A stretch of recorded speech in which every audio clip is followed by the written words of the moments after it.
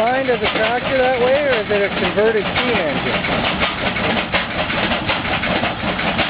Roy Townsend decided that there was a lot of guys that didn't like gas tractors and they liked steam engines. Okay. So if he put a gas engine on a boiler, yeah, he called it boiler frame construction. Okay. He'd sell to all these steam guys. Okay. So it was designed from the ground up with a boiler frame to mount the gas engine. Yep. Okay.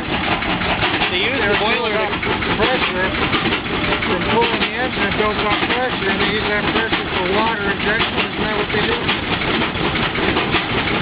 I don't know. I think that was the idea at first. But the water circulates through the boiler for cooling then? Yep. Okay. Yep. It uses the exhaust in the smoke box to induce the draft through the flues. It's got flues just like a regular boiler does. So how many did they sell? Not very many. The only one I've ever seen. Very expensive. Oh, I'm sure. I was talking to one of these guys that owns a couple of the Rumleys down in the end, and he said he knows of one other 3060. Okay. There's a few smaller ones around. There's a smaller one at Albany, there's a smaller one at Hastings, and there's also a lacrosse at Hastings, which is basically the same thing.